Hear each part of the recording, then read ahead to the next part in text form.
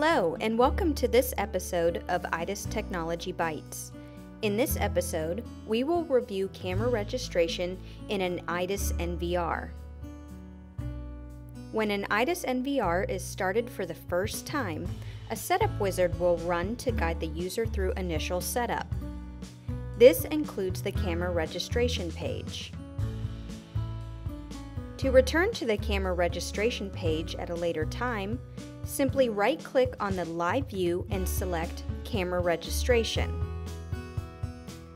When entering the camera registration page, the NVR will automatically scan the camera network for IDIS DirectIP cameras and will designate new cameras with the blue square. To register DirectIP cameras to the NVR, simply click the Apply button. This is the real benefit of the DirectIP platform in that no IP addressing or camera configuration is required. DirectIP cameras will be configured automatically to ensure the correct stream settings are applied for best results. No further action is required. However, to add third-party cameras to the NVR requires additional steps. Note that all cameras are required to be within the same subnet in order to be used with the IDIS NVR.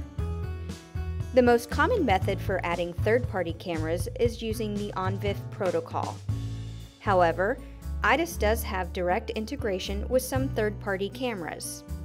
The ability to configure an Onvif camera using the IDIS NVR interface and the features made available by the camera will be dependent on the Onvif implementation exposed by the camera manufacturer. It is advised that the camera be pre-configured prior to being added to the NVR using the manufacturer-specific tools. This includes configuration of camera streams, motion detection regions, and IP network settings. Click on the Scan button and select Third-Party Scan. Click on the Protocol drop-down to see a list of manufacturers which have a direct integration with IDIS NVRs. This should be your first choice if the camera manufacturer is listed. Note the option for IDIS protocol.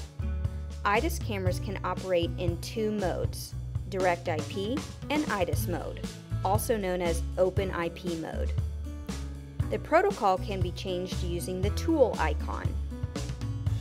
DirectIP protocol allows easy camera discovery and configuration without the need for a PC or IP addressing. However, in some cases, it may be preferable to change the camera to IDIS mode.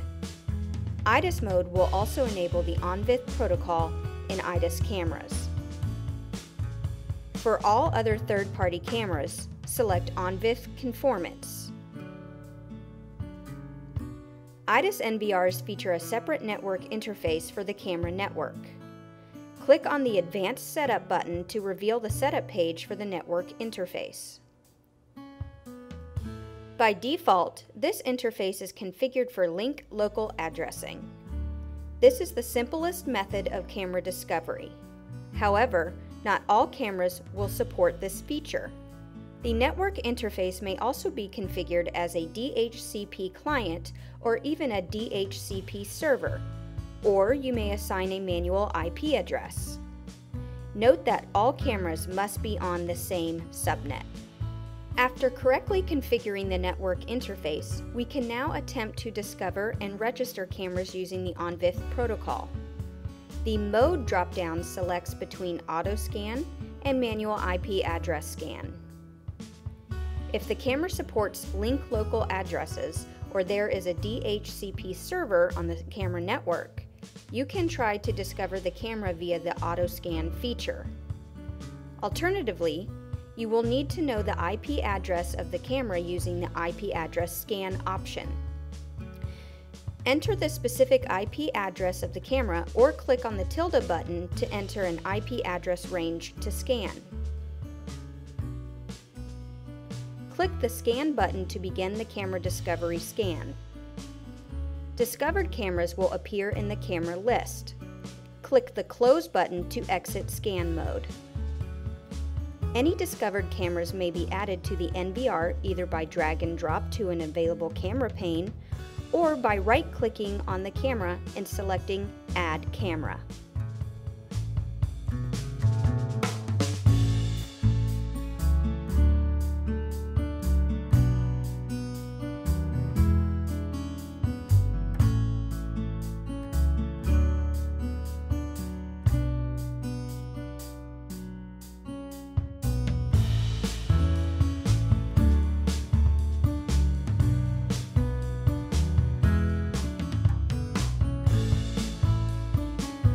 Check the stream settings reported here are correct and in agreement with the stream settings you configured using the manufacturer's utility. Also check the Record Profile Assignment settings. This is important to ensure you select the correct profiles when defining the recording schedule for these cameras.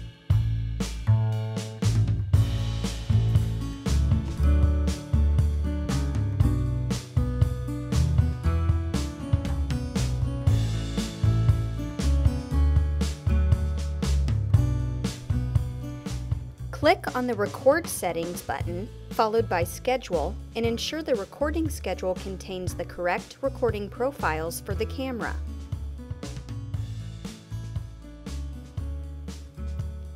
It is recommended to fully test the operation and available features of any third-party cameras, as full compatibility cannot be guaranteed.